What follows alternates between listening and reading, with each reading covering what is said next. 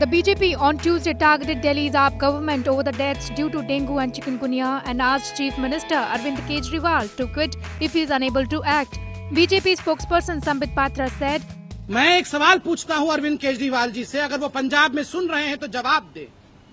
आप अगर कह रहे हैं कि आपके पास कोई क्षमता नहीं है, आप 10 रुपए का कलम भी नहीं खरीद सकते हैं और आप दिल्ली के विषय में कोई जवाब नहीं देंगे, तो ये तामझाम सरकार का क्यों बिछाया हुआ है?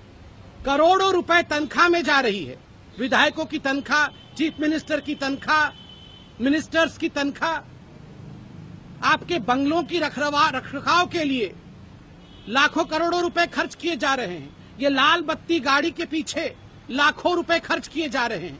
आप कहते हैं आपके पास कोई क्षमता नहीं है, तो आप ये सब तामझाम क्यों रखे हुए हैं? छोड़ दीजिए, आज रिजाइन कर दीजिए। Kejriwal, who is in Bengaluru, said on Tuesday that he is left with no power even to buy a pen and that people should question the Prime Minister and Lieutenant Governor.